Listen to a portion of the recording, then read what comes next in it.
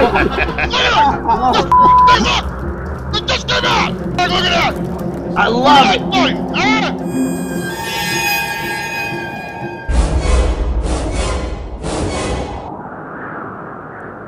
Welcome back to another episode of After Hours. I am your host, Dave Palumbo, and we are joined by the regular Whack Packers plus one, and that plus one is Richard Rodriguez, who was released from prison this past Tuesday. Congratulations on coming home and being a free man. Thank you, man. Thank you, man. Thank you. Excited. Now, thank you, John Bravo, for bringing Richard on, of course. And I watched, if you want to see a little interview that John did with him yesterday, it's up on John Bravo's, what is it, Bravo Television? What's the name of your channel? Just John Bravo Films. Okay, John Bravo Films, right? Yeah. Shit, I didn't see that. I watched it yesterday, so I got that was my pre-interview with Richard. Now, Richard, let's take a step back. What is it? 6 years now. When did you first get arrested? February 2017. Okay, I can't believe time flies so fast. Well, maybe not for you, it didn't, unfortunately. But for me, it flew very fast. I had 3 kids in that during that time period. Tell us what happened. Tell us what you did, how you got caught, and then we'll put our 2 cents in. So, from my perspective, yeah. Okay, so I ended up deciding when I moved to Miami, I was like, hey, you know what? I'm accustomed to making a certain amount of money on a living, being a former New York resident. However, right. I was interviewing with a lot of top corporate companies, you name it, Oracle, Burger King. None of them was offering me remotely close to what I was accustomed to. What were you doing prior? What was your job? I was a management consulting. Director for McKinsey, a publicly traded company, but specifically in the pharmaceutical space. I used to do a lot of like competitive benchmarking, marketing analysis, anything in the marketing arena. I was pretty much like the go-to person, setting up the marketing infrastructures for drugs right when they were going to be in the process of being okay to be promoted. Too smart for your own good, right off the bat, right? I got it. Unfortunately. Intelligence is a terrible curse sometimes, yeah. Very, very bad curse. You should have been a dumb drug dealer like us. Then he would have done 6 months, Greg. Yeah. You should have been a dumb drug dealer like us. I was taking drugs and throwing them on the fucking front counter of my desk and shit like that in a gym. In a fucking you know what's funny? Did you say that, Greg? Because I've always used to say to my friends, I was like, hey, I didn't learn how to be a fucking criminal until I came to prison. Because you have all these phenomenal drug cartels. And everybody everybody knew about me, specifically when I got into the Miami camp. They were like, man, we know you, man. We heard about WFN, Iron Addicts. Come on over, man. It's like, let's hang out. And they educated me about stashing shit on the ground and doing all this stuff. And I'm like, fuck, if I would have known this shit. Right. Yeah, you're not going to do it again, but it's nice to know that what you should have done. Now, I was a Momo. I was taking fucking like bricks of fucking testosterone, throwing them on the front counter of a powerhouse gym that I owned. And you know why? Because I thought, oh, dude, I got cops that fucking buying this shit. I had state troopers coming in my gym, going in the back room, getting a shot, leave. You know what I mean? So I figured, the difference, Greg, was there was no internet. There was no paper trail. That was the difference. Right. Yeah. Back then. Now, Richard, funny thing. I just want to let people know what you owned Iron Addicts Gym in Miami, which is very well known, and we'll go into that in a second. And then you also owned, what was it called, Living Well? No, never. Oh, that's a different one. What was the one you owned? Living Well is the piece of shit. You don't want to mention. No, I know. I'm sorry. Yeah, it was WFN, which is Wellness Fitness Nutrition. Oh, right. Okay. Mm-hmm. Now, what happened to Iron Addicts when you went into into jail? Who took over that? No one actually took over. It got shut down. Oh, it just was closed. Okay, terrible. Yeah, that was a great gym. Really, and to be frank, even when I got out, it was just so resource intensive and capital intensive to even remotely fathom and trying to reestablish it and opening it, because initially I invested over $2 million just to get that place open. Were you just like kind of funneling the drug money into that gym to keep it open? Yes and no. Like you said in the beginning, sometimes you're too smart for your own kind. So my objective was to eventually have enough Iron Addicts franchises across the states to my succession plan basically was to have about 4 or 5 of them, net me about $40,000, $50,000 a month, and then just hand over WFN to somebody. But unfortunately, they didn't go to according the to gym plan. was making that much money per month?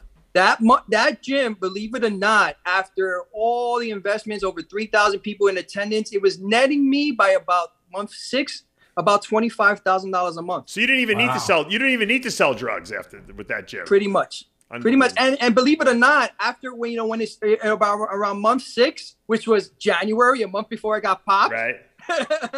I was already accelerating my exit strategy. However, I didn't do it too fast. The long laid plans of mice and men off go astray. Now, all right. So talk about before the gym. There was the rejuvenation clinic, whatever you want to call it. How did you set this thing up? What was your mindset going into this thing? Well, my mindset is I took the same approach that I took with any marketing opportunity. Is do my due diligence, and I'm here in Miami. Right. I see HRT clinics in every corner, like fucking grocery stores in the hood, and I'm like, shit, this has to be legal. But how can I minimize the upfront investment and be able to achieve the same exact thing? So I said, fuck it, let me just launch a website and see where it goes from there as a supplementary income, because I still had a 3-month contract with a company called Quest Diagnostics. Yeah. So I started going into forums. One thing led to another. By the time you know it, within like about a month's time, I was averaging $2,000 in sales a day. All right, so where were you getting the anabolics? Because you used to sell 10cc bottles, right, of pretty much everything. Testosterone, Trenbolone, Deca, all that stuff. Exactly. In the beginning, I was primarily focusing on local distributors and private labeling their stuff. However, I had resources in California and in other areas that have very expensive HPLC machines. Hence the reasons why I had a phenomenal retention rate with the quality of my product. That they would test the products that I would be interested in distributing prior to actually selling them. Okay. So you just said to yourself, you know what? Yes, I know the anabolic steroids are controlled substances, but fuck it. I'm just going to put them on a website and sell them. Now, there was a pretense that you would see a doctor somehow and get this prescribed, even though a lot of these drugs are not stuff that's produced in this country. How did that whole thing come about? That whole... how did you just make something up, or what was the guise that you were putting it under? Well, the guise was that there's a saying in business: if you're not unique, you better be cheap. So I knew that there's an obscene amount of steroid dealers everywhere. So what would enable me to differentiate myself enough to grow quickly enough? So I knew all the bodybuilders. I admired the bodybuilding industry, the powerlifting community. I idolized it since I was a child. So I said, hey, you know what? Let me market WFN as the go-to clinic online for bodybuilders and powerlifters, like the experts in protocols for them. And it stuck. It stuck, and it grew like fucking crazy. Yeah, how did you get guys like Flex Wheeler and Kevin Levrone to allow their images to be associated with your website? Did they not understand that what you were doing was illegal, or did they not care because you threw enough money at them? And CT Fletcher, Dave. CT Fletcher allowed him to open up Iron Addicts too. So true. It's a very basic but impactful marketing technique I learned in the corporate world. What I did was I took $25,000 of my 401k and purchased $25,000 worth at cost of those products, and I did research on big time influencers. Let's face it, drug dealers love like people that do drugs. If they could get their drugs of choice for free, guess what? They're gonna fucking get it. Yeah. So I got all these influencers. I did my research, and I just sent them free shit. Right. And I started telling them, I was like, hey, you know what? If my product is trash, I want you to talk about it. If my product is great, I want you to have a conversation with me. To interrupt, But Jerry Ward made a video today saying that you sent him shit. So I know. I know. By the way, Richard, thank you for not sending me anything. I appreciate it. I don't want anything sent to me. Thank you. I don't. They would have been at my house in 30 seconds arresting me probably. Go ahead. Keep going. Okay. Cool. Go ahead, Grit. So as I was saying, and you know that strategy clicked, man. I had people basically calling me, asking me to sponsor them. Wow. Like I wasn't going out to them. Who were your who was your top 5 people you sponsored? My top 5 people, was you would have I had Mike Rashid, I had Kevin Lerone, Chris Cormier, I had Ronnie Coleman, I had Dan. Dan, Stan Efferding, but Stan really wasn't like, he was huge and respected in the powerlifting community, but not like from a social media perspective. And don't forget RxMuscle, even though he denied it. What were you paying these guys to represent you? Man, my payroll about 6 months before it went down was, like John could tell you, man, it's like it was about $60,000 a month just in sponsored athlete payroll. Yeah, I had all this. So what was the number? Who was the number one guy being paid? How much? By the time in which they picked me up, definitely Kevin Lerone. How much per month? $6,000 a month. And what about Flex Wheeler? Flex Wheeler was about $5,000. Okay, now I understand why these guys wanted that money because they didn't want to work, and that was, I'm sure, paying some of their bills. But didn't they say to themselves, if I am sponsored by an illegal steroid website, technically I am promoting this site, even though they didn't own it. They still could be pulled into it, which is probably what happened, I'm sure, and you'll tell us once you got arrested, right? Correct. But that's the reasons why. You see, my frustration on the matter is not the fact that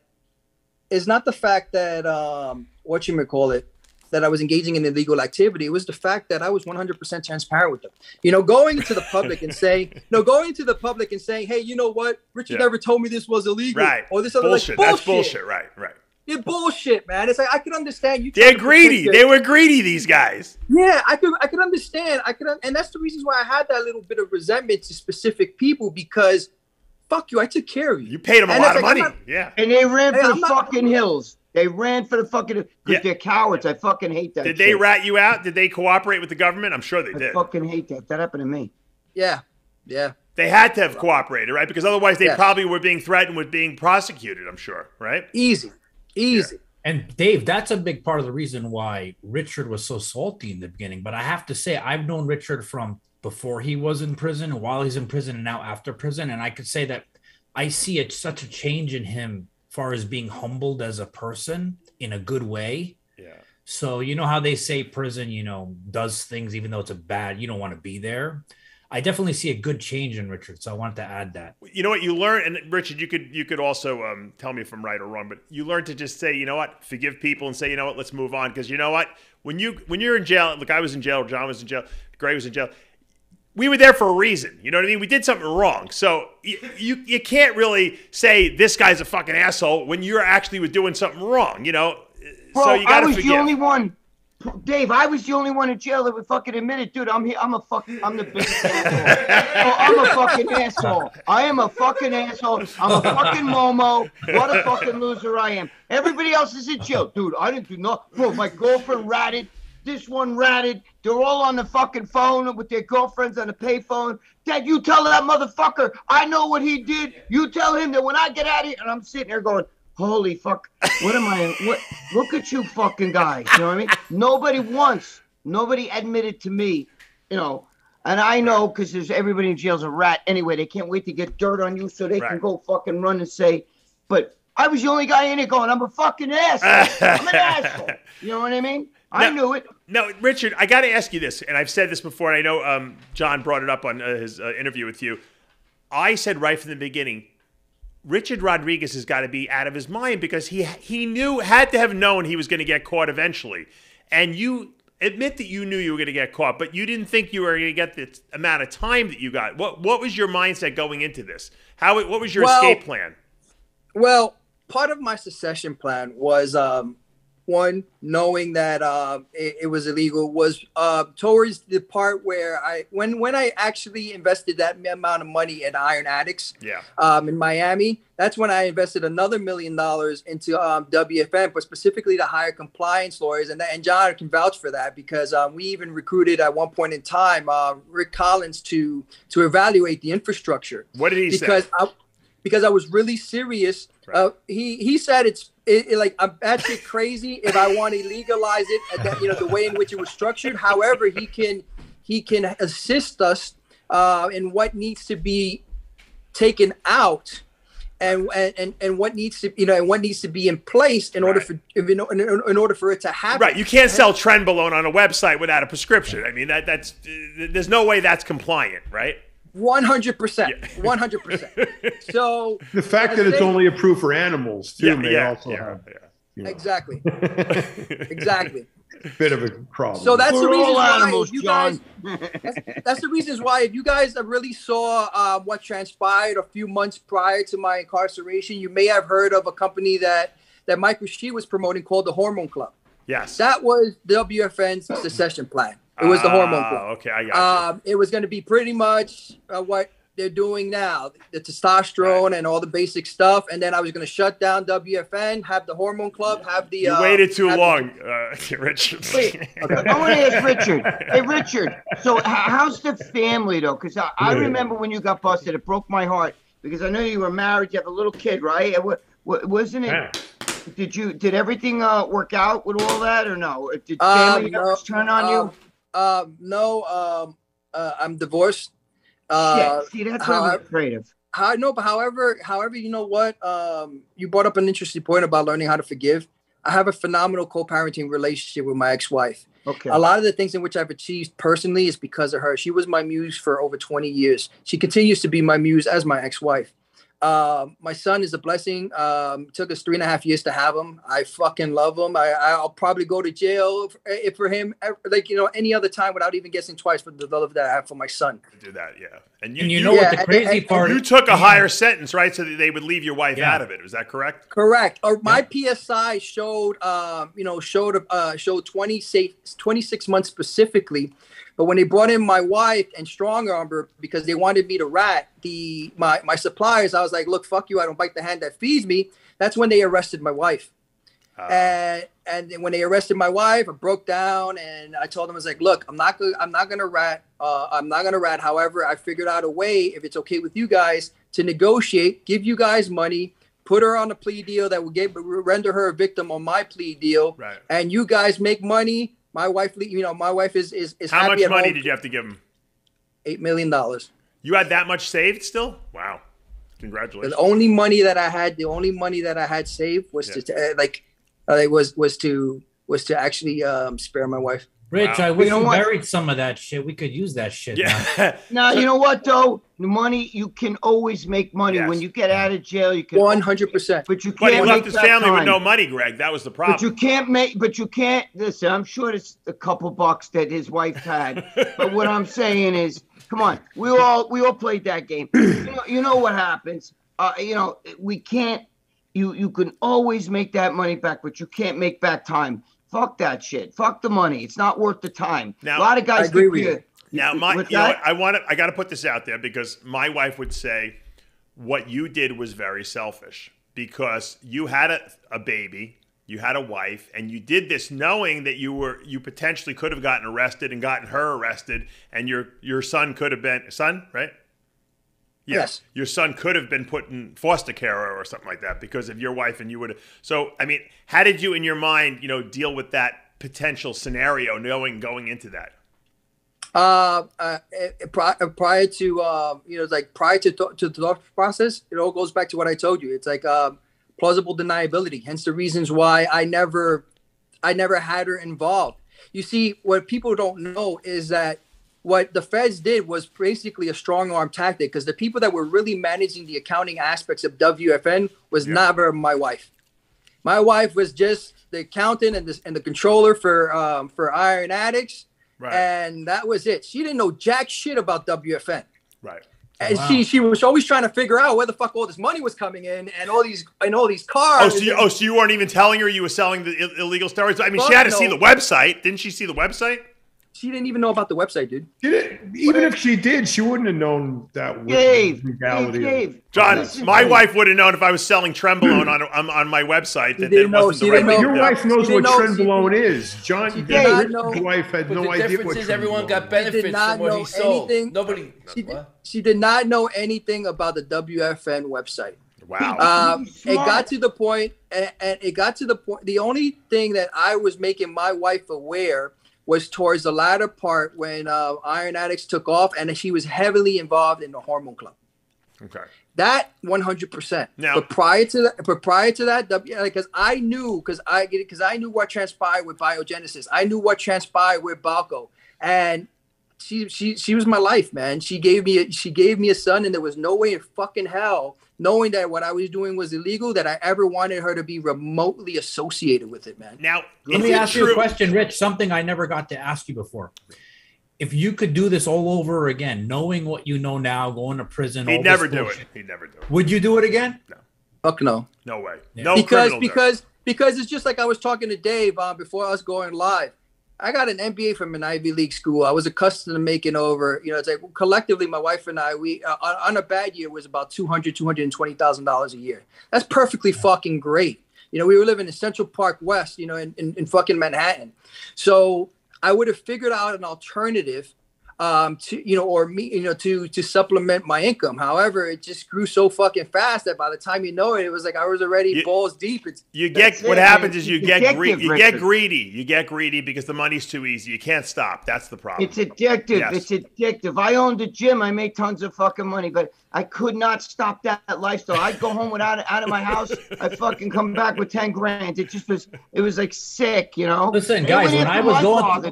Greg, when Dude, I was they went going, What's when I was that? going through, I had to go through the books of how much money and all the sales that he went through each month. When I would look at this shit, I was like, dude, this shit's insane. How much per month was he money making average? Millions. Wow. And especially towards the end, that's when he made the most money. How many Rich, customers right? did you have, Richard? Rich, wasn't it 60,000? Isn't it 50, 60,000 in that contact database? Correct. Yeah, about 50, Yeah. 60,000. But just to give you some insight on the on a breakdown, I averaged about 150 to 235 orders a day. On a bad day, I averaged about $26,000 a day in sales. Wow. On a great day, I'll give you a perfect example. That video that when you badmouth me, Mr. You probably Mr. sold Palumbo, more that day, right? I basically purchased a Maybach. And I thank you for it. You're very welcome. Yeah. Too bad did they take it away from you, or you still got it? Badmouthed him, Dave. No, I said he's out of his mind because you know what? People would contact me and say, Dave, is this stuff good? Should I buy it? I said, look, it probably is good from what I'm hearing. I said, but you're going to go into a database, like he said, and when he gets arrested, they're going to have your name. I said, he's out of his mind, I said. And Dave, in that database, okay, because I had to search the entire thing. I spent months searching for every big name, right? You don't know how many UFC fighters, Olympic sure. athletes were in there. Yeah. And I was just typing. It was like going to Amazon and buying steroids. How easy is Yeah, that? you wouldn't believe it. And you know what's crazy? There's a lot of influencers now who pretend they're natural and they're not. I want to go back in the database because they weren't relevant back then. I want to go back and put their names now and see if we find, especially the Liver King. Maybe the Liver King ordered from you. Hey, the Liver King is natural. Yeah. Now you're making up a lie. Yeah, how great would that be? I want to That's a look up lie. that fucking guy. He's natural. Let me ask you this question. Now, there was a point that you were posing as a doctor too, Richard, weren't you? Weren't you Dr. Richard Rodriguez? Actually, no. I'll tell you exactly the reasons why that actually happened. There was the people kept coming to me and referring to me as Dr. Rodriguez because of the fact that of my knowledge, the way in which I used to present myself to individuals when it came to giving protocols and breakdowns on the drugs. It was, it's like they're like, oh, so they'll oftentimes refer to me as, hey, Dr. Rodriguez, and they used to tell them I'm not a doctor. I'm not a doctor. No, but Richard, you were posing, I thought, as the hormone replacement doctor who was prescribing this stuff. That's at least what people told me when they would buy from you, that you were the prescribing doctor, so to speak. Well, that was their assumption because I never told them blatantly out of my mouth, that I was a doctor. Dude, it's like Tony Hughes. They think, a lot of people think he's a doctor. I love Tony. Now, what happened with the whole celebrity aspect of it? Were you trying to out some of these celebrities like Mark Wahlberg and Roman Reigns of the WWE? What? Give me that story. I don't really know all the details on that. When I was contemplating and going to trial, there's something that's called tried and true statements, and those tried and true statements gives you a breakdown of each and every single person that has been interviewed that if you were to go to trial would take the stand against you. So that was the biggest culture shock for me because I was like, wow, man, some of these people. I was like, I really like helped substantially. I'm like, who was on the list? Flex Wheeler.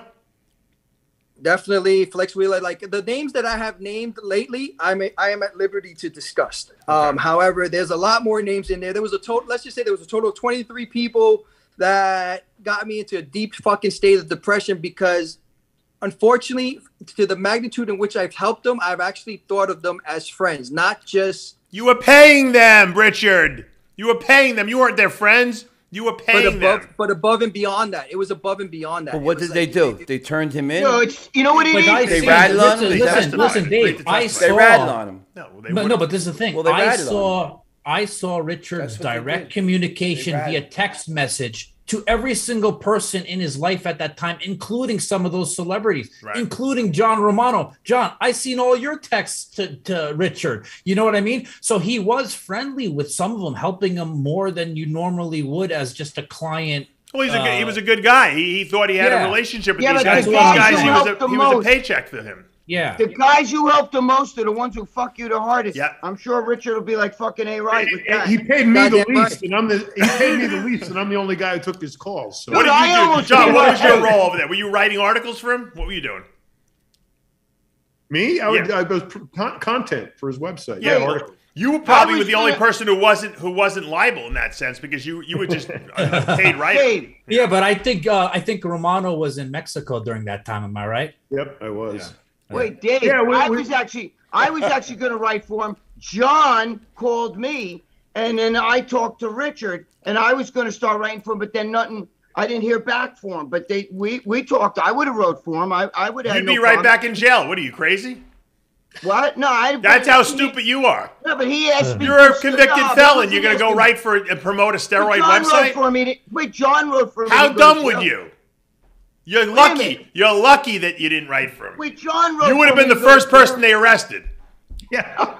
Wait, you guys want to hear the craziest? What are you talking about? No, not you. I said Greg. Greg got in trouble. And then I talked to John. You're promoting a steroid website. John.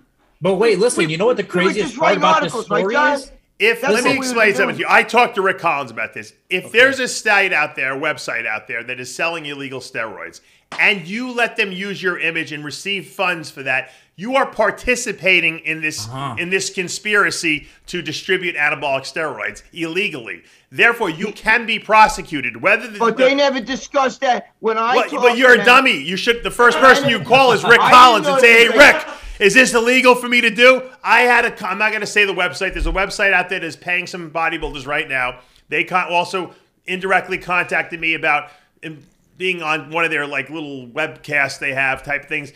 Not even talking about their products, but it was going to be sponsored by them. I said, "Are you out of your mind?" I talked to Rick. He's like, Dave, do you have to even ask me this?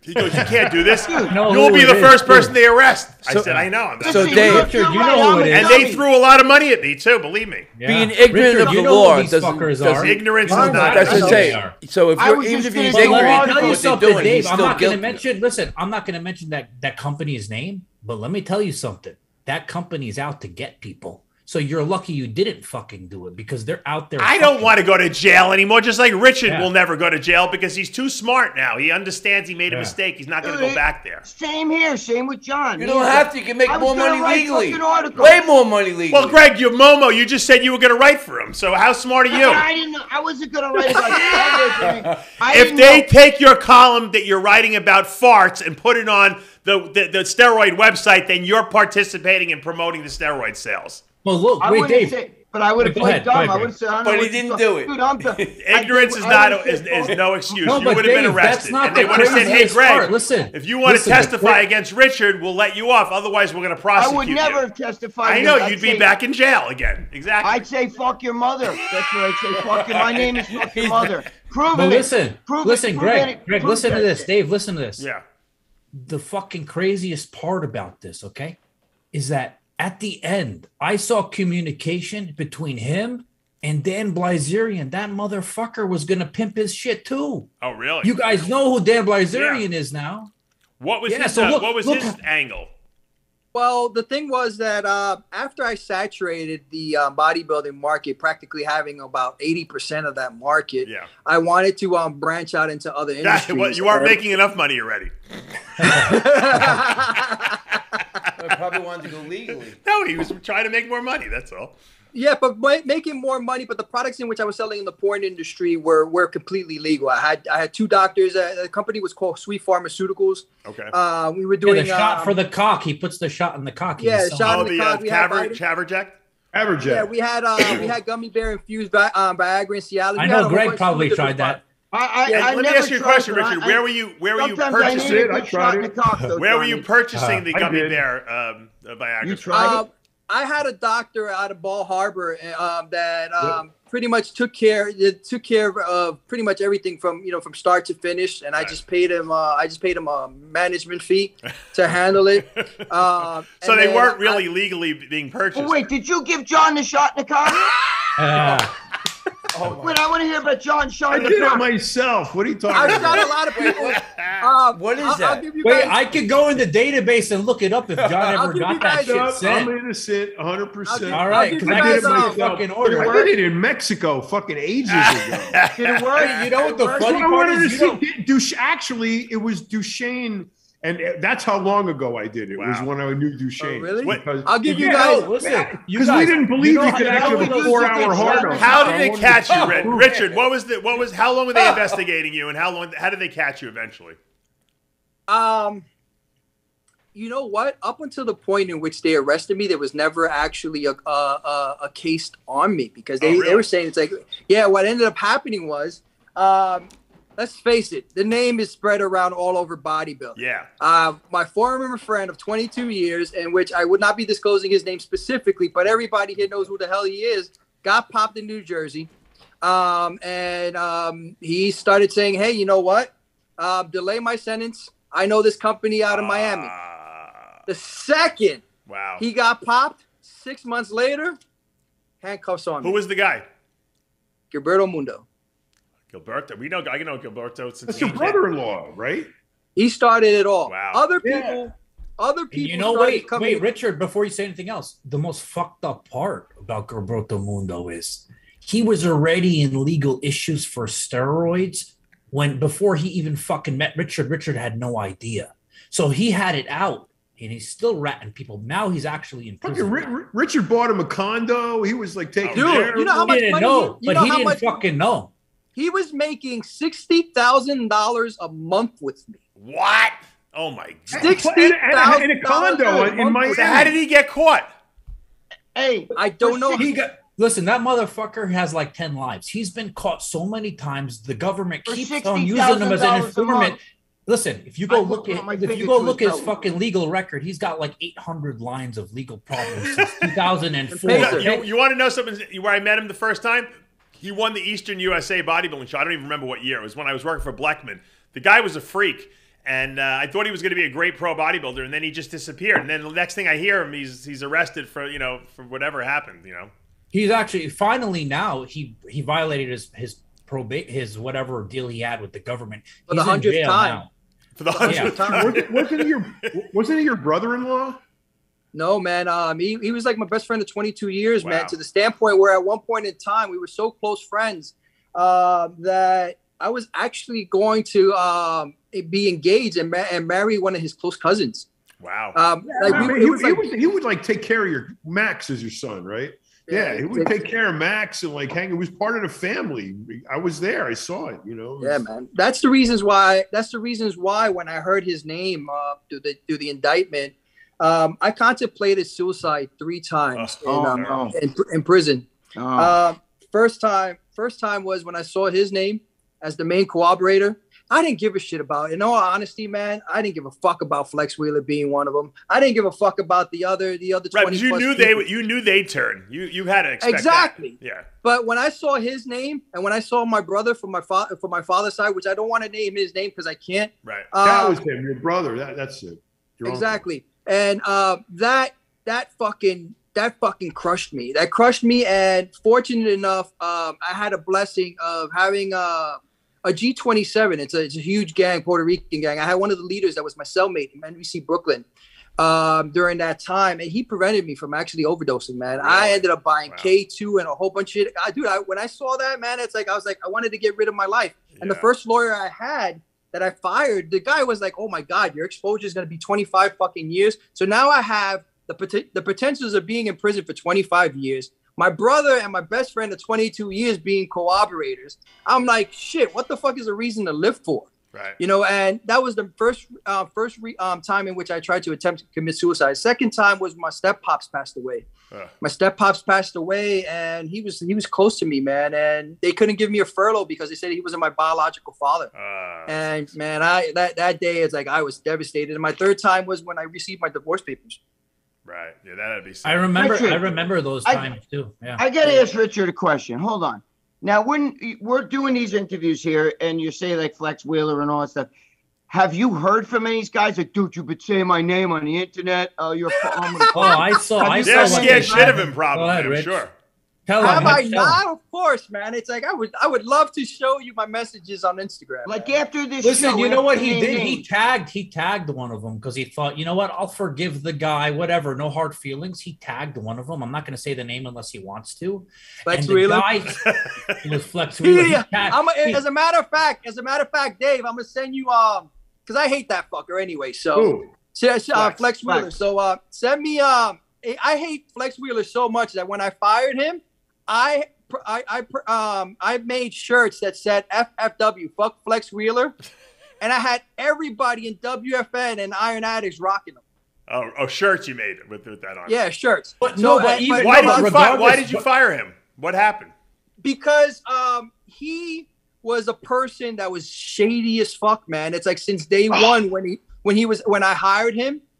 Because he had a direct relationship / partnership with a company called Livewell Pharmaceuticals out of Panama City, he couldn't fathom how the fuck I was compounding certain drugs of 500 milligrams and not crystallizing and looking at the HPLC reports and saying that what I claimed it is. Right. So he would go to my chemist, unbeknownst to me, and be like, hey man, can you give me the recipe? Can you tell me how this is compounded? Oh, no way. So I'll have my chemist come to me like, hey Rich, you told Flex Wheeler to call me? I'm like, fuck no.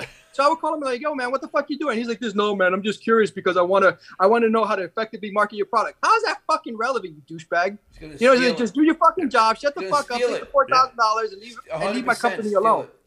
Rich, what was that? Was that the 500 milligram testosterone product you had? Yeah, the Test 500 and the Stack 500. Yeah, because no one ever believed it actually had 500 in it. Now, Richard, when you say you're a chemist, do you actually meet a real guy in a chemistry lab? Or are you talking about like John Romano in Mexico making your stuff for you? Because technically, John. Let me be diplomatically correct. John Romano was an inspiring chemist. He may not have had the license, but it does not necessarily mean he did not have the capacity to possibly acquire that license. Oh, okay. So the people that worked for me were inspiring chemists. Oh, okay, all right. So wait, I want to get back to some. Richard, so do you think after talking to us today, right? Do you think like somebody like Flex Will or one of the other guys that you named you're going to get like an email or a fucking message like, bro, if you bring my name up one more fucking time, you think you'll get one of those deals or no? Well, I'll just tell them this. One thing that you learn in prison, right, is that if you keep your fucking mouth shut and you don't rat and your papers are clean, you get connected to some really high power influencing people. Right. I would love for somebody to threaten me. Like to say that. I've helped a lot of people in prison because of my business acumen, to the standpoint where I've gotten connected to some really high power people that it's just a matter of a phone call. It's like, okay, Flex, you want to threaten me? All right, no worries. I'm not. But this is the thing that's stupid about it, is that he tagged Flex not because he's like, you know what? It's water under the bridge. Let's just be friends. Flex DM'd him and said, "Hey, you motherfucker, don't ever tag me in a post." Oh, really? Again. Wow. Yeah. How much money do you think you paid Flex over the course of his contract with you? Easily? Yeah. Let's say $4,000 a month, 2.5 years. I thought he got $5,000 a month. You said about well, give or take, because sometimes I also had coupon codes with some of the athletes. Oh, okay. And those coupon codes, depending on the frequency that they would be redeemed, I would give them also a higher percentage. Gotcha. So it was a multi-tier contract with some of the athletes. So how many months did you pay him that much for? He was easily my athlete for at least minimally 22, 24 months. Oh, that's a lot of money. Okay. That's a lot of money. And none of these guys got in trouble. None. They all ratted him out. That's why. Now, let me ask you a question. The celebrities, Mark Wahlberg, why release his name? Why say Mark Wahlberg? Why say Roman Reigns? What was, because you seem like you didn't rat on anyone, yet these celebrity names were released by you. Why? Because just like my brother and my best friend of 22 years were huge shocks to see in the in some of the case files. Right. Their names too. Why? Because but wouldn't it behoove you to be able to? Wouldn't you want to protect those guys so that they would, when you got out, they would be like, man, this guy did right by me, you know?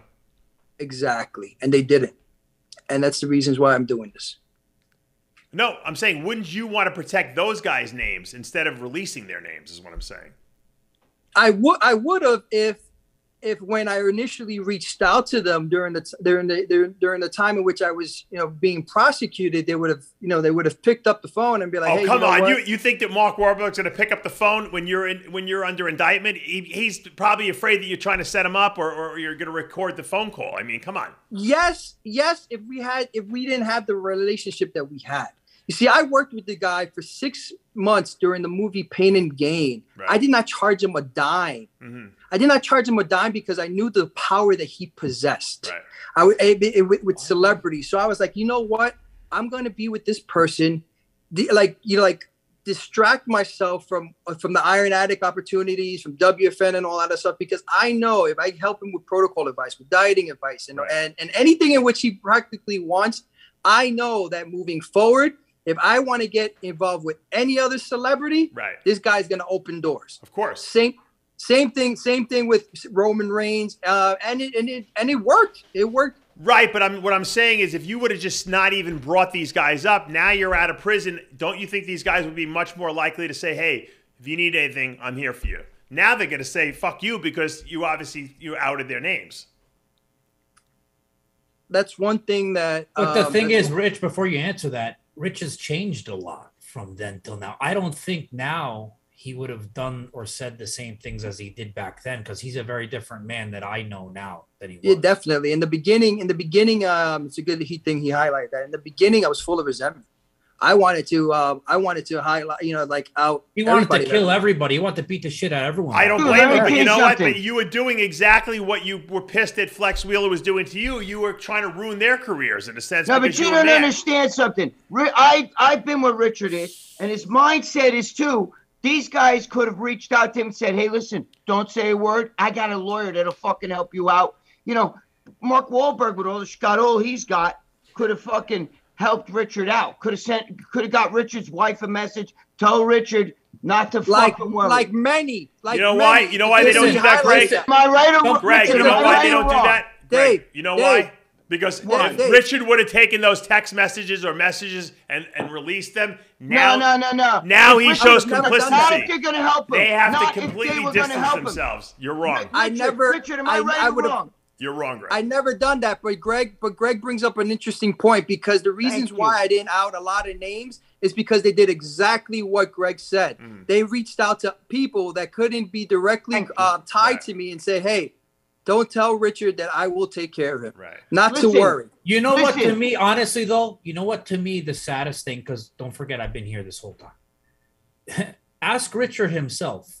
This guy was a millionaire, right?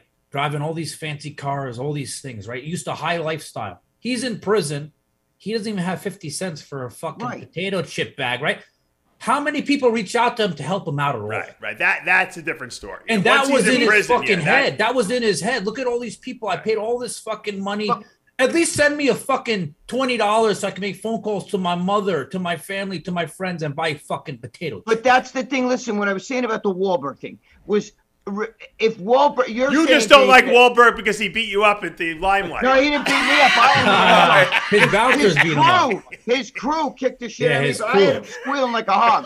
But that's the end of it. Listen, because I had him in a headlock and he wasn't getting out. But regardless, listen. It always comes back to Wahlberg. Every single time. Listen, but we got to understand. Why would, if Wahlberg would have reached out to Richard and would have offered him his, like, you know, listen, I got a guy. I got a fucking lawyer, bro. Don't say anything. Richard's not going to say, oh, let me throw Wahlberg under the bus now because he's trying to help me. Richard would be like, he would have felt a little peace. He would have felt like, oh, look at this guy's looking out for me. He's Mark Wahlberg, bro. He's got fucking money. So when he tells me he's going to get a lawyer to help me, you really think that Richard's going to it doesn't matter. Yeah, but Greg, you know what? He's too big a celebrity. He couldn't risk it. I understand why. It sucks and it's not cool, but he couldn't risk it. There was no way. Yeah, but you got to understand. But you got to understand this, Dave, because to highlight what you just said, celebrities. Who gives a fuck about celebrities? When it comes to a case of this magnitude, the people that should separate themselves and distance themselves. And when I looked at the docket sheet, I respected them for distancing themselves is athletes. Yeah. Why? Because you got another federal agency, USADA, which is the United States Anti-Doping Agency. At the second they find out that a fucking NFL player or somebody that's reputable is doping, guess what? Those are the fucking names they want. Richard, these guys actually use their own names in the database to order stuff? Yes. What a bunch of dummies. Some did, but some did. But Dave, some changed their fucking names, but some idiots like UFC fighters, because I worked with USADA because USADA was going to help Richard get out faster. So I said, all right, I'll take the time. Let me help USADA go through the database. And I used to do database management anyway for my old job. So I was very skilled in looking at the databases and doing the work that they needed. So I did a lot of work for them, looking up names, and some of the names of the fighters, they were all fucking in there under the sub. But some other people who are creative put it under the wife's name, the daughter's name, the neighbor's name, a made-up name. So there was things like that too. But how do you know that a guy couldn't just say, hey, I happen to be personal friends. I knew Richard. I grew up with Richard. You know, I'm going to give him this. I'm helping him out. He needs help. I'm going to help him out. If one of my friends was in trouble, I would fucking help him out. You know what I'm saying? I wouldn't care. Let them fucking come. The burden of proof is on them. Yeah, but you see what? You brought up an interesting point, Greg, because that goes back to how you were fucking raised.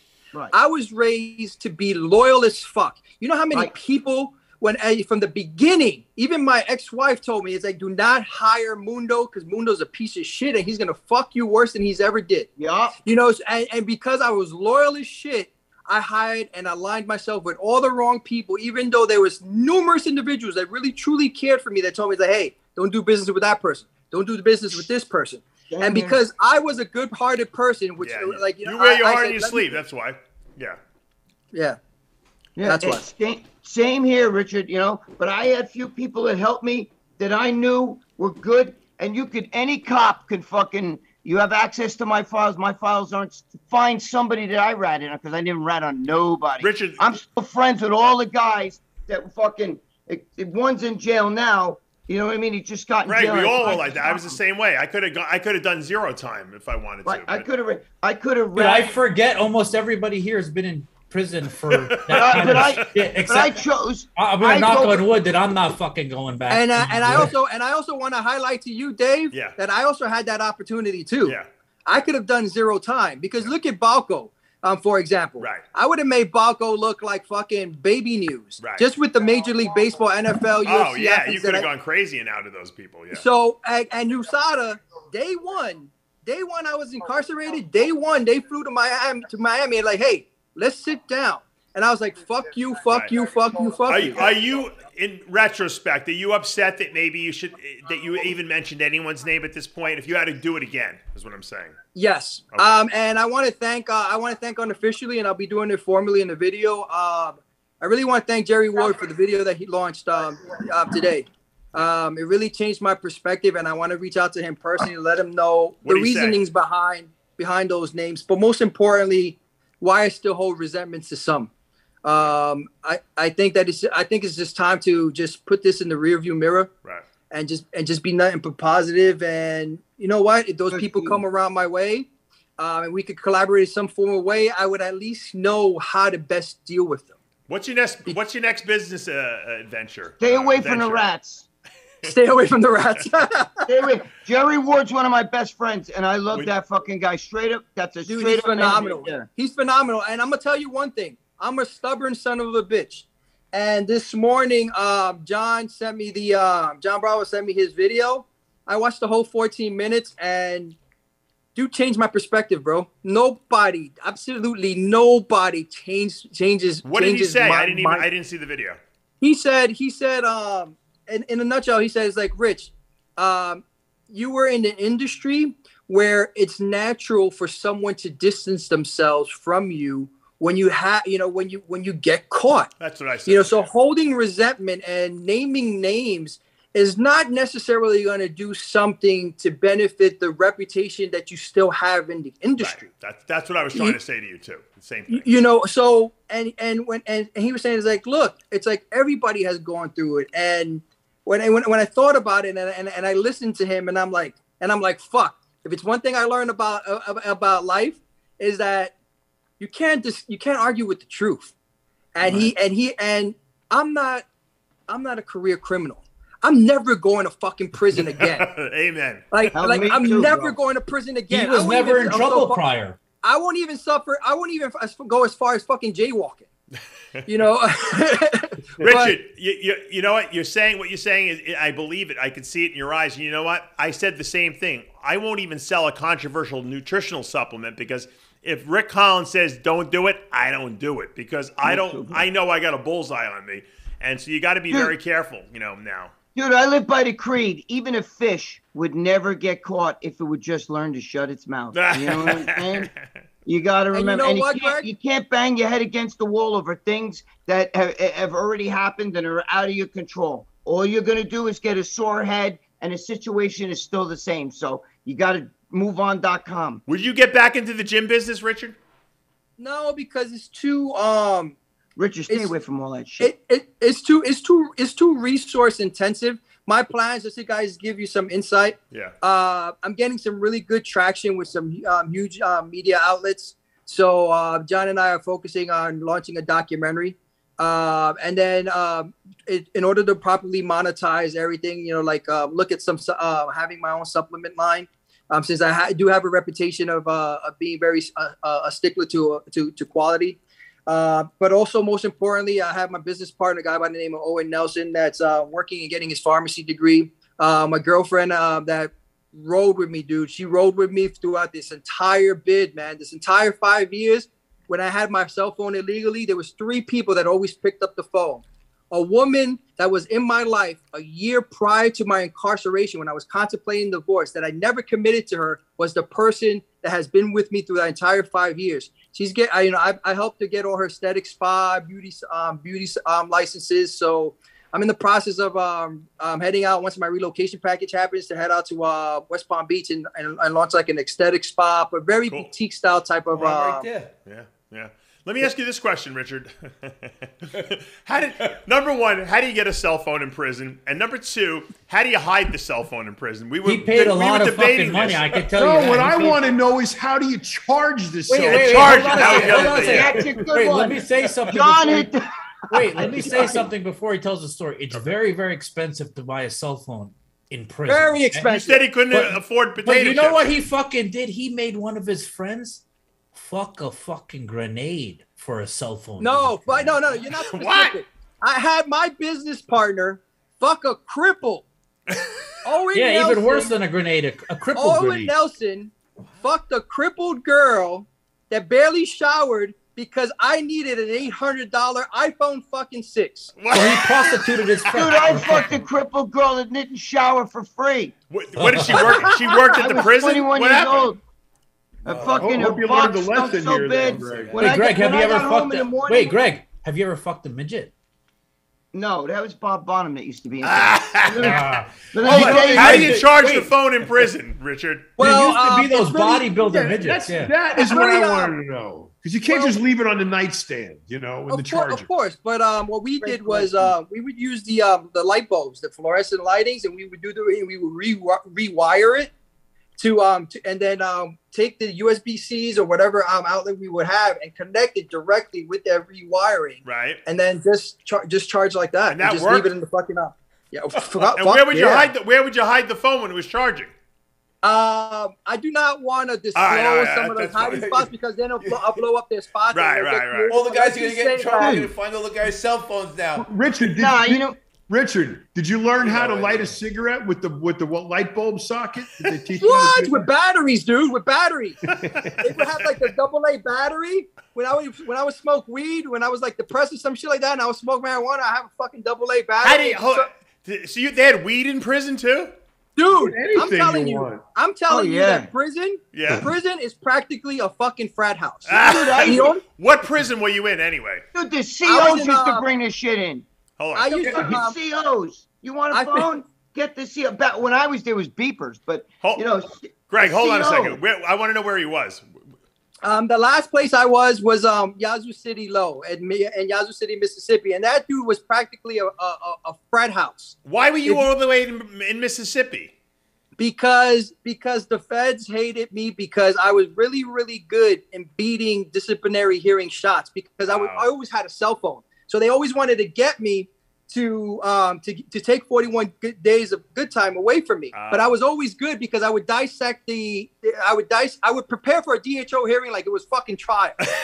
You know? Oh, so you got caught. You got caught with the cell phone a few times. No, but never dead to rights. It would be around the vicinity of me, but because of what's called common area. Right. They never could have pinned it on me. Dude, they put him in a fucking hole for how long, Rich? Was it 9 months? 9 months. Hold on. When you went in there, didn't you want to get out as quickly as possible? 100%. So why would you even risk having a cell phone in there? Because I want to be a father. His son, yeah. Why couldn't you call him on the payphone? The last thing I wanted in my life is for my son to hear. This call is from a federal prison. Well, your wife would have heard that, and she could have put you on the phone with him. Dude, I got caught on a payphone talking shit. I got in trouble for that. They listen to all those calls. Dude, I'm fucking dumb. I'm really dumb. I really. You know am. what? I'm you know what, Dave? Fucking guy. You know what, Dave? What? At the end of the day, it's a blessing in disguise because now my son is 7 on his way to 8. Right. And he now thinks he now sees that I'm about to go home, and all he thinks about was Daddy was at work. Yeah, and I wouldn't change. And I wouldn't change that. I wouldn't change that for the fucking world. I understand that now. Let me ask you this question: have you seen your son yet in person? No, because I'm currently in home confinement at my mother's in Pensacola. But they're doing the relocation package now, so probably like in about a couple of weeks, I'll be back in Miami. I mean, that's got to be probably the greatest feeling in the world right now. Just being able to hold your son after 5 years, you know. Just holding my mom. That I haven't seen for 5 years. I mean, you saw the video in my Instagram. It's like, it was devastating, bro. Yeah. Have you had any conjugal visits yet since you've been out? With his right hand. Greg, for you, I asked him. She's coming over. My girl that I've been waiting for. You know, she's coming over next week. So I will have. Rich, you promise, you swear, you're live right here with John Bravo. Can you go videotape that conjugal visit for the internet? That should be your first YouTube video you guys put up. I could probably do a really good cinematic porno job on that too. Everyone's always been asking me, John, film porno. It'll be the highest quality shit ever. You know what? Maybe I will one day, but I won't be in it. I'll just film the girls. You know. I'll discuss it with her to see if she's down with it. Yeah, you gotta make money, right? You don't have any income right now. We got to build up the nest egg again. You know? Rich, start an OnlyFans. Rich, let me ask you this question. Oh, girl. Were you nervous when you started buying the cars and stuff like that? Did you say to yourself, you know what? Maybe I shouldn't be driving around like in Lamborghinis. You know, it's probably not. It's probably painting a bad image of me. He was renting them out. It was a business. It was a business deal. My mentor in business told me that no habit is a bad habit if it's making you money. And if you really thoroughly analyze my company, the first 3 years, even when we were making about $10,000 to $15,000 in sales a day, I was still driving a $99 a month Beetle convertible that I used to barely wash. The reasons why I started going to driving extravagant cars and buying all these slew of cars is because I figured out a way to make money with them. So even though I had 9 or 10 cars, I was making money off of them. How? Even though I had Cartier jewelry and a shit ton of Rolex watches, I was making money off of them. How were you doing that? Because I had a company. It was called Limitless Exotics, right. Where limitlessexotics.com, where if celebrities, executives were coming to like Miami and we're going to do a video shoot or a rap video, blah blah blah, I needed jewelry. It's like I would rent it out to them. Oh wow! Well, I've seen you cars give that. Yeah, Rich, I would see like Flex and other bodybuilders driving around those Lamborghinis. That's why. Exactly. Okay. Yeah, well, yeah, it's just like that piece of shit fucking Mike Rashid and all these fools like driving around in these fucking videos on Mike Mondays, like, hey, check out my SLS. Fuck you, that's my car. Oh, that was your car. Oh my God, I didn't know that. Yeah, like driving the Maybach and be like, hey man, it's like Maybach style, big pimpin'. Motherfucker, you broke. If it makes you feel any better, Richard, I drive a 1999 Honda Civic with 275,000 miles. I'm gonna tell you something. I'm gonna tell you something. With duct tape on the windows. The most humbling experience for me was yesterday. My most humbling experience was yesterday. I went to Chevy here in Pensacola, and I brought a fucking Equinox. This is a guy that had a McLaren P1, a $1.8 million car, and is buying a gay ass Equinox. And you were happy and you were excited about it, probably too, right? Fuck yeah, because now I could drive and go see my son. Right. Hey, George has seen my car, and George will tell you the one window's taped closed, right, with George? duct tape. He said duct tape. Yeah. I got the window closed. Right, you got to take a picture of I can only imagine what the inside of that car looks like. Oh, dude, you can make a video. You'd be like, forget about it. There's probably food, wrappers. He's got that Lee Haney poster on the windshield, probably. It's more like an Irish car than an Italian car, because I picture an Italian car completely neat, clean. Yeah. Richard, where did you keep all those cars when you had them? Did you have a big garage or something like that? I'm sorry. Oh no, what I used to do was the turnaround time for renting them was a constant flow. So I never had more than about 4 cars in my lot. So I had like a 4-car parking lot in the condo. I would pay the extra $150 a month for an additional car. Oh, so you were living in a condo. You weren't literally living in a big house or anything like that. Correct. It's like because I was never fond of houses. Did the condo community there? Did they think like you were some big drug dealer, or what? I mean, what did they think about this whole thing with all those cars going in and out of there? Nah, they were ignorant and just thought that it's like, damn, it's like Jim's make that much fucking money. Exactly. He's in Miami. Come on. He can do that again. Richard's a dime a dozen. Rent out the cars. He doesn't have the cars anymore. The government took them, George. But he can get new. Why? Where's he getting the new cars? Where's he going to get a couple $1 million to buy cars? Rich, you could actually rent out that Equinox on fucking You got to be able to buy the cars first. What buyer? How are you going to rent out cars if you don't own the car? No, he could rent out the Equinox. Yeah, I could rent out. If anybody's, I'm not even joking. People actually pay for that shit. If anybody's interested, I'll be willing to rent out my 99 Civic. He was renting McLarens. He wasn't renting Equinoxes, George.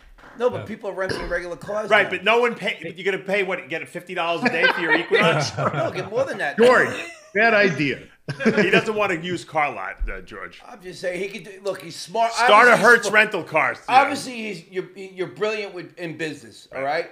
You could take. Why don't you have him invest in the cookie company? Same stuff and do it the right way. Why don't you have him run your cookie company? What do you mean run it? Well, he can be one of your partners. Whatever he wants to do. I mean, he's got the know-how. You just know how to make cookies. So let him market everything for you. I got the brains. You got the. That could be a good idea. This might be a marriage right here, made in heaven. Let's just say this, Dave. Yeah. The reasons why I was able to sustain throughout my entire incarceration time is because the beauty and benefits of having a cell phone illegally is that I was able to effectively market the legal companies of a lot of people in prison. Oh, really? Wow. I have some 4 close friends that are still incarcerated. They're in the process of coming out. Right.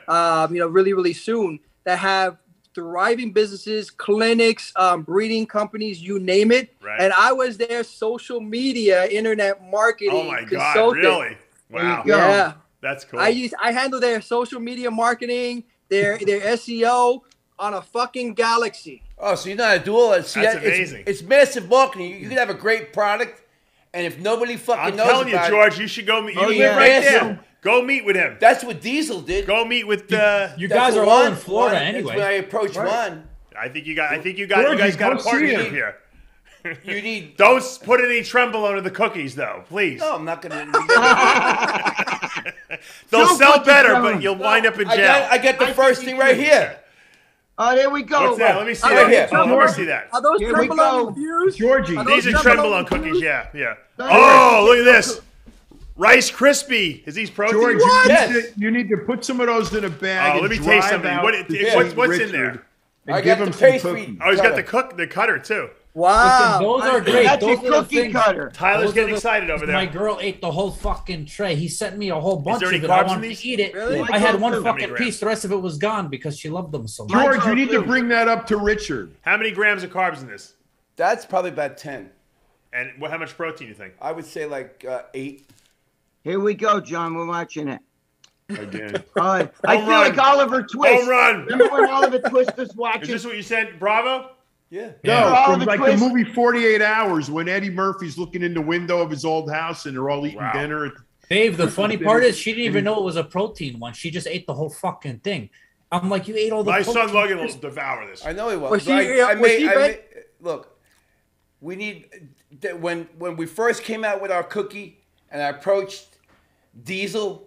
We know, with the whole idea, I approached a bodybuilder guy who had like 500,000 followers, and I knew we developed the product. What we needed was massive marketing. Right. Massive marketing. Not even. Let me take you through a 5-minute hack sheet, a 5-second hack sheet. When I knew that I had a very good understanding of marketing and its capacities was when I did a project with GSK, my second year at McKinsey.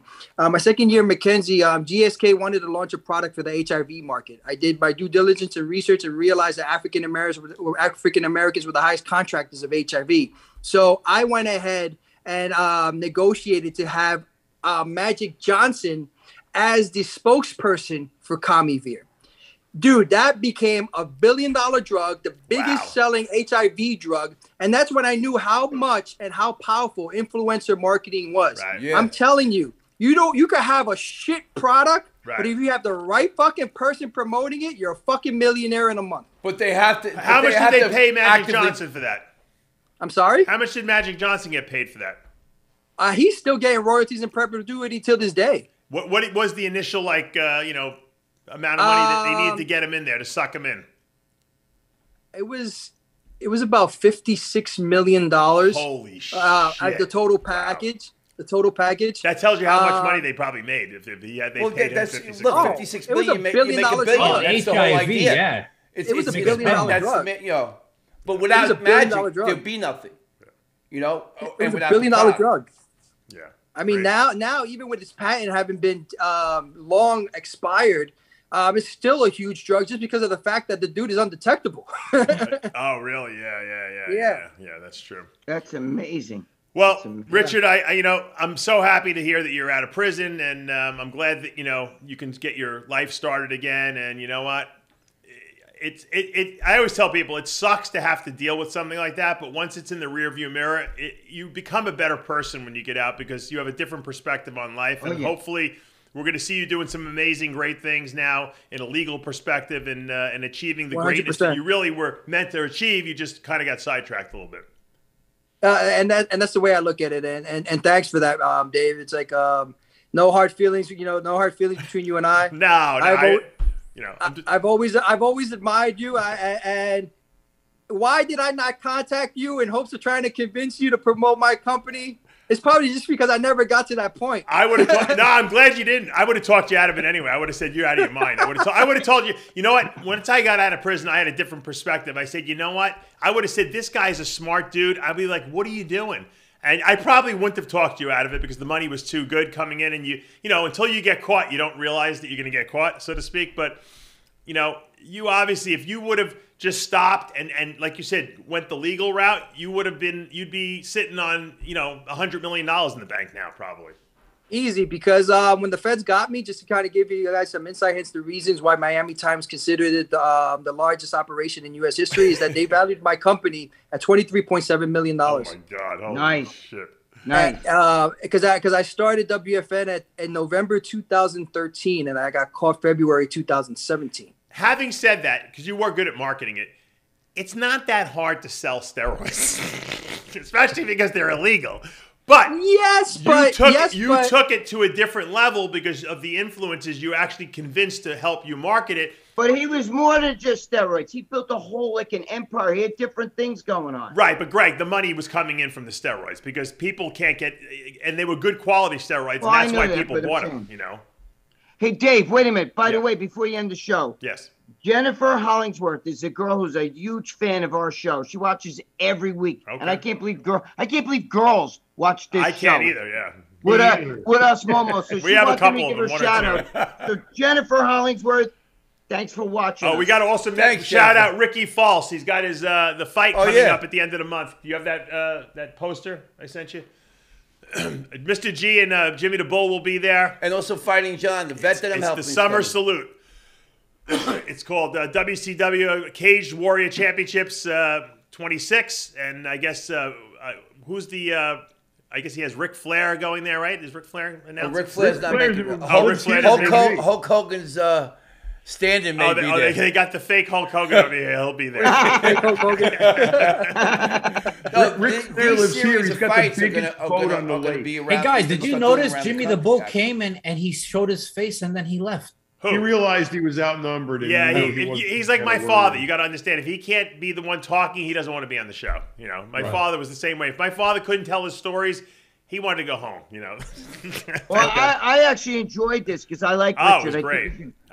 Richard, man, I liked him a lot, man. I think I got to see something. The reason why Richard, this was so good is because you're fully transparent about what happened and what you did and what you didn't do, and I think that people are gonna really appreciate the fact that you kind of like. Yeah, I fucked up. Here it is, you know.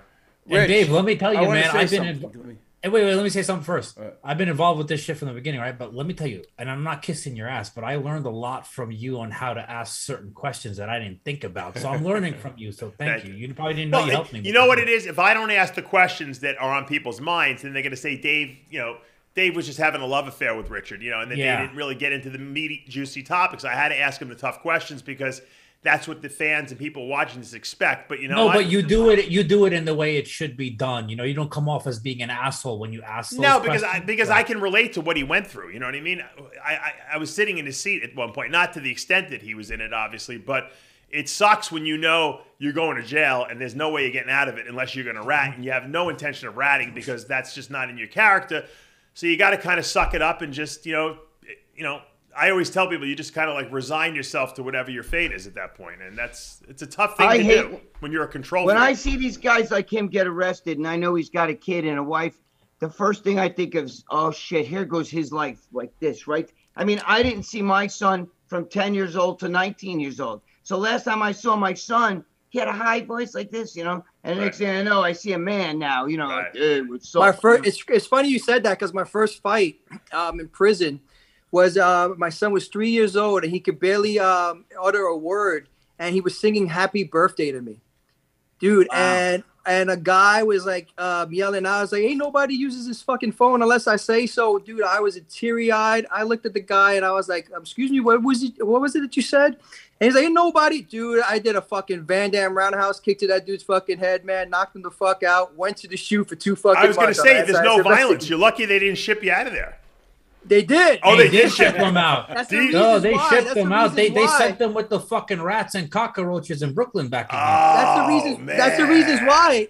In the 5 years that I've been down, I've been to 4 different places. Oh, Rich, tell them how bad that fucking Brooklyn prison was with the rats. Very bad, man. They're very bad people. I literally experienced about 4 or 5 people literally getting stabbed right in front of me. Rats, the food, straight trash. I mean, and It was, dude, we were there during the polar vortex when the lights were off. It's a huge lawsuit right now happening with MDC Brooklyn. I mean, breaking, like, no food. We weren't fed for like almost damn near 3 days. The only reason why I didn't fucking die is because I had commissary. Wow. It was bad. People died during that polar vortex when the power went away. Wow. BOP, and the Department of Justice don't give a fuck about inmates, man. I'm sorry to tell you that. You know, it's like it's very easy to get in there, man, but to get out. John Romano, we talk about this. There's zero tolerance for violence when you're in a low or a camp. Oh, yeah. And they will ship your ass out of there to the worst place, give you diesel therapy, and, man, make your life miserable. It seems like that's what happened to you, Richard. Sorry to hear that. That's the unfortunate thing that happened to me, man. The second fight I had was with a child molester because he casually came into my room and he's like, "Hey, what's your case?" And I'm like, steroids. And he's like, "Oh, I raped and molested a 9-year-old girl." I'm like, "The fuck?" He told you that? Wow. He told me that as casual as you and I are chatting. And I'm like, "Come again?" And he's like, "Oh, I raped and molested a 9-year-old girl." And I'm like, "And you're the dumb fuck to actually repeat it a second time? What the fuck is wrong with you?" And he's like, "Oh, I'm sorry. I didn't realize that I fucked up." I'm like, "Look, man, please get out of this room." And he's like, "No, I can't." I'm like, "I'm telling you, second time, man. Please get out of this room." You know what the saddest fucking part about that is? Those molesters end up out of prison in fucking 3-4 years. While but they want their ass kicked. They're weird. Who the fuck goes in and brags about that? You're right. Who the fuck? You tell somebody, "Yeah, dude, I robbed a fucking store," or something like that, exactly. or you know, I mugged. Well, everyone finds out about who everyone You're is. not gonna go, "I molested a 9-year-old girl." You know, I thought she was 7, but fuck, she was 9. You know, you don't do that shit. You know what I mean? You got to be looking to get your ass kicked for that. Yeah, you're probably right, Greg.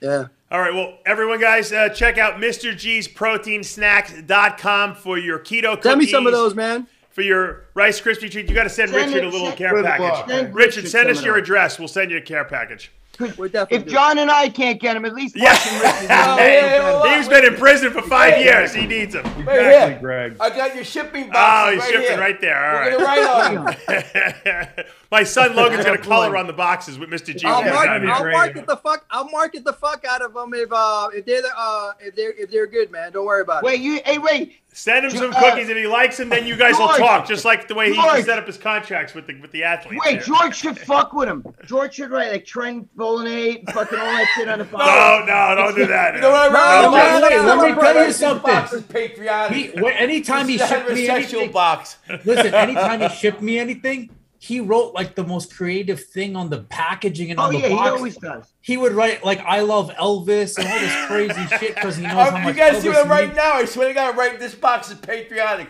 The Second Amendment is our God-given right. Three most important things in life: a God, family, and making it country. anywhere. Thank you, Richard Rodriguez, and good luck in the future, man. Dave will get some new treats. Thank you guys a lot, Dave. I fucking love you, Greg. I fucking love you too, man. Dude, I love you, man. I love and respect you, bro. You got my love Romano, man. It's like, I'm sorry to get emotional, man, but Romano, man, you know that the times in which we've hung out, bro, it was great, man. It's like I felt like you know how close I used to get to the athletes, man, and that's the reasons why it bothered me a lot when I saw them offend me, because I didn't want to be the atypical drug dealer, man. I really looked at you. I looked at a lot of people like brothers, man. You guys can tell me it's like anything, and you knew that I was there for you, like you and calling me any fucking time, and you stood true, bro. You stood true, Mr. Romano, man. And people like you and LeBron and all that stuff, a dime a fucking dozen, bro. And I would always be indebted to you, man. Fucking love you, man. Wow. You know, very nice. You're one of them, man. You're one of them, man. And thanks for that, bro. Thanks for that, man. Love you back, bro. All right.